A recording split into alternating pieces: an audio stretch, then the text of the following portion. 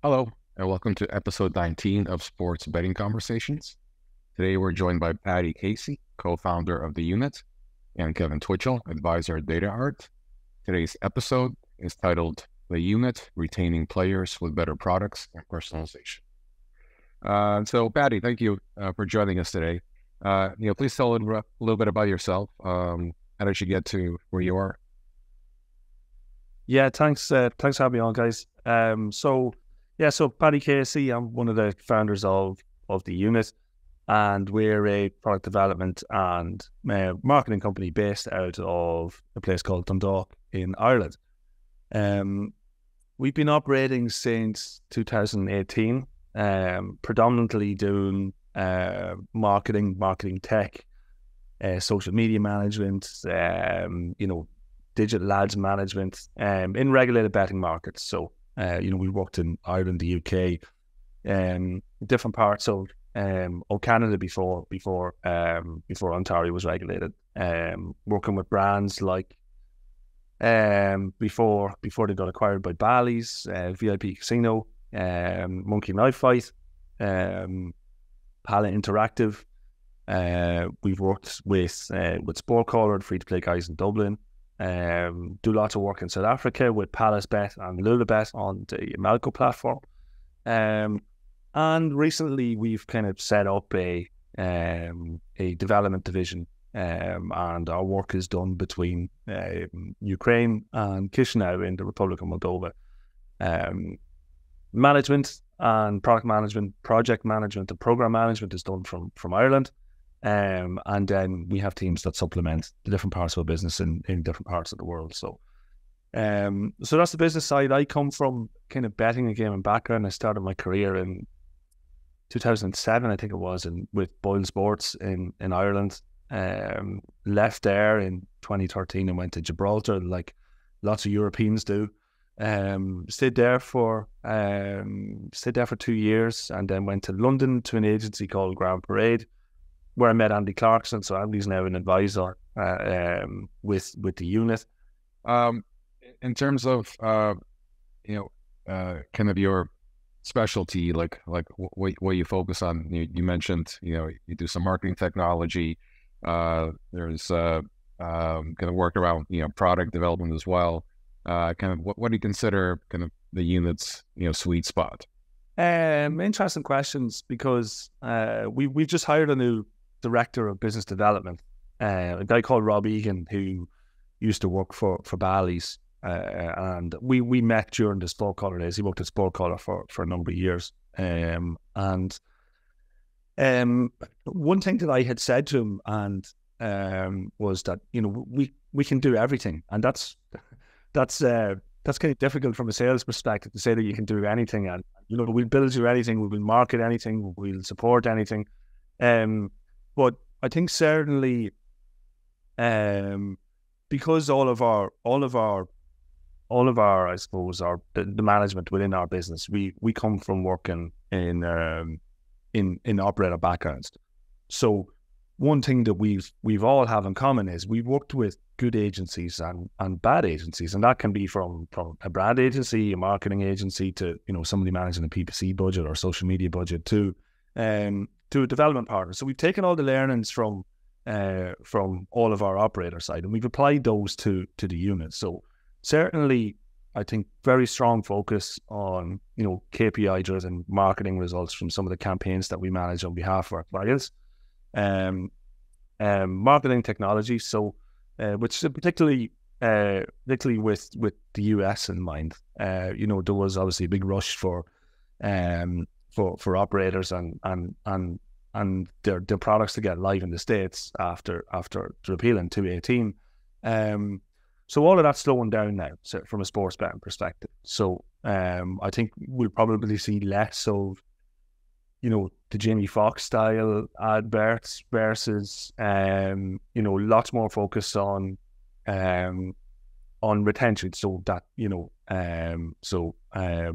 plus the ability to understand where players are spending their time, and listen to them as a stakeholder, as more than a bettor. So I suppose a roundabout way of answering your question, we've A, taking all our experience from working operator side. B, the insights that we have from a marketing point of view, and then that feeds into our product development process. So I'd like to think that, yes, we're good at everything, but certainly product development and marketing with respect to betting and iGaming in regulated markets, very, very strong there. Yeah, it sounds like what you're doing in terms of either setting your strategy or adjusting your strategy based on what you see other companies do well or not so well. Maybe more importantly, not so well, and also to kind of the changing landscape. As you said, like this year, it's all about retention.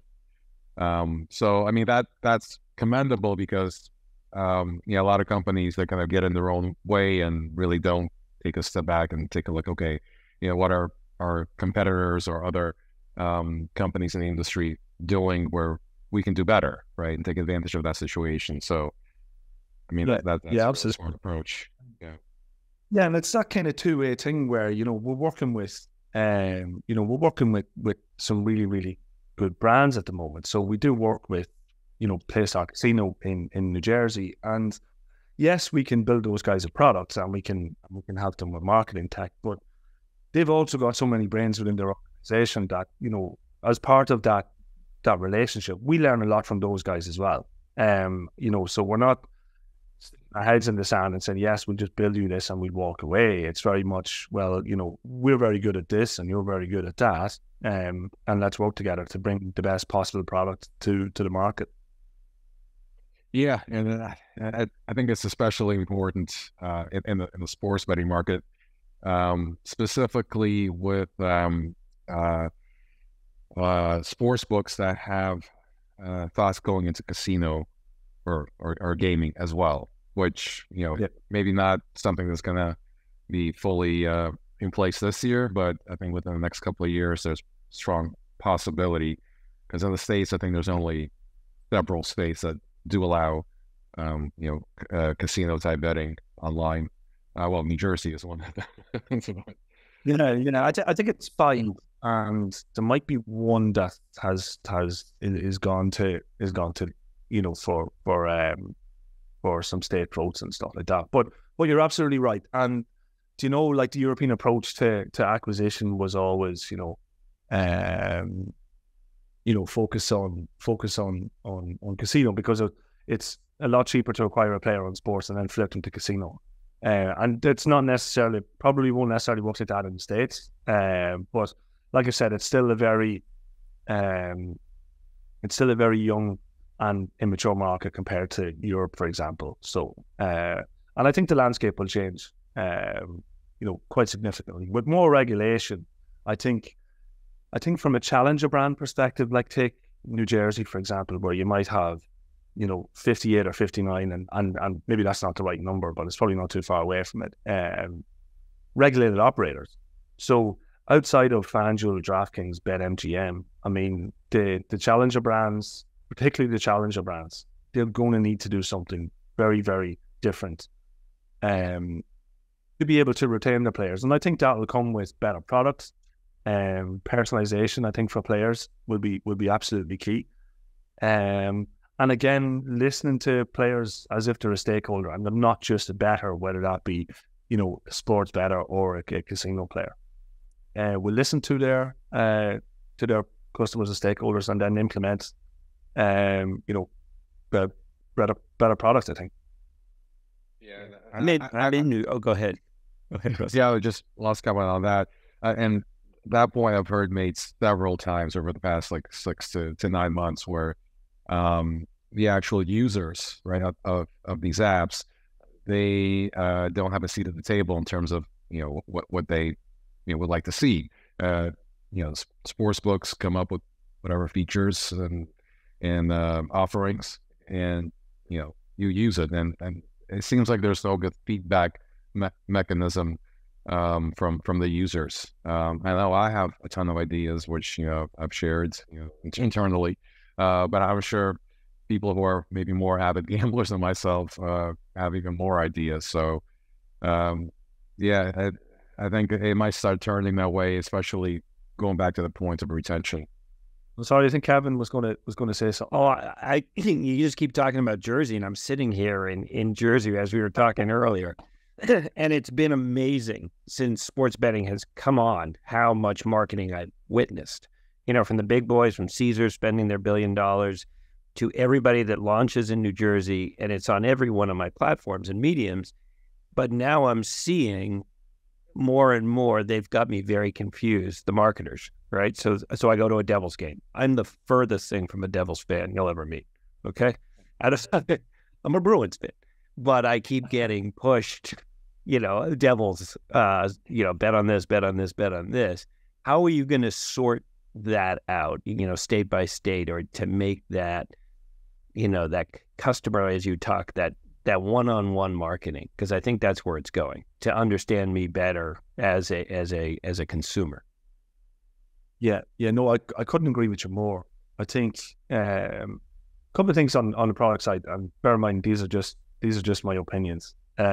So I think from a product point of view, I think US customers, as that market becomes more mature and US consumers become more educated, I think they'll demand cleaner navigation, quicker purchase path, So purchase path being registration, deposit, withdrawal, a wager. So, step forward, prop betting, for example.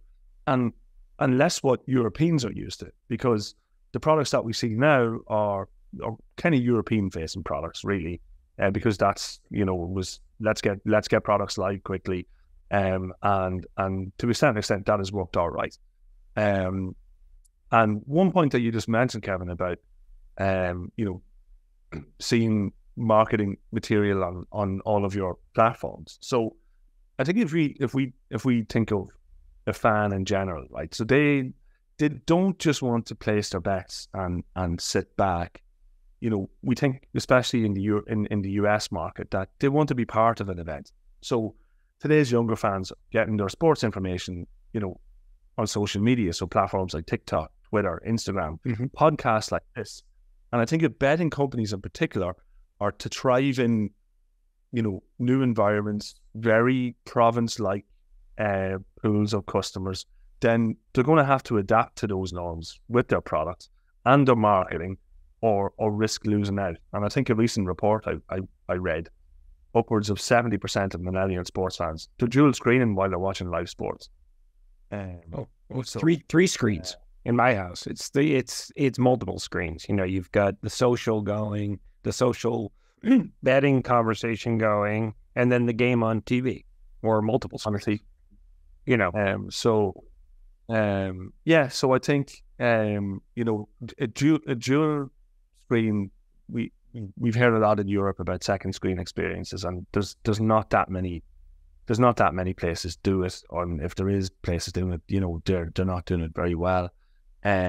So yeah, that'll be, I think, product to be a big battleground. And I think and that leads into customer engagement and personalization. And essentially, I don't think any one of those three buckets, I suppose, will, I think you need to do all three right. Get your product right, get your engagement right, and serve users with personalized information and personalized opportunities.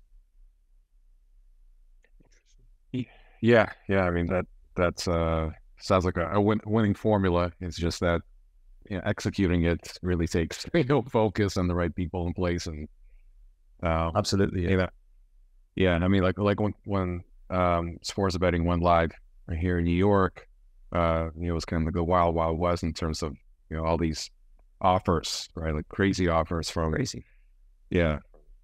FanDuel and DraftKings and Caesars. But it seems to have simmered down now. Some operators are leaving the state. I think PointsBet might be. I think they're talking about selling their U.S. operations now, which is too bad. I always kind of like their website. This is just a personal take, and they also have a pretty active Twitter account, but something was missing there. Maybe it was just the marketing, but in terms of kind of the usability of the app versus some of the other ones, I thought they were like right at the top. So unfortunate that they're exiting, but we're going to have a pretty big new entrant soon, which will be interesting how Fanatics does in the industry. Yeah, absolutely. Yeah, it's and that probably rose into what's the future of the US market, so to speak. And I think certainly a lot of Europeans had hedged their bets on California becoming regulated, and a lot of people around maybe my age were hoping to to move out there and enjoy the all the nice things California has to offer versus all the high taxes you have to pay. Yes. Yeah. You may be better off in Ireland. Yep. I think certainly from a sports betting perspective, and we've seen this in Europe for years, and I think it's a key driver of growth is higher adaptation of in-play wagering plus parlays. I think that's going to be absolutely huge. I think as more states become receptive to iGaming, I think we'll probably see, maybe not by the end of next year, but the end of maybe 2025, you would expect to see upwards of maybe 15 or 20 states would have legalized casinos. I think so yeah, that's what we think. Good product, better product, focus on personalization, focus on customer engagement, and that's where we think market's going. Where do you see kind of the future of sports betting and gaming in general, not only in the US but globally? Where do you see it going? I think from our side, so we've kind of been focused on North America because, like some of the clients I mentioned earlier, we've been kind of working since we set up in early 2018. But we're getting calls from certainly more exotic places again. I think Latin America has been particularly busy and quite hot for a while. Again, European market is still very, very mature. African market is kind of growing at a huge pace. So, while the US is still huge, I think there's going to be lots of consolidation there, especially with the states slowing down. States slowing down from a sports perspective. Sorry.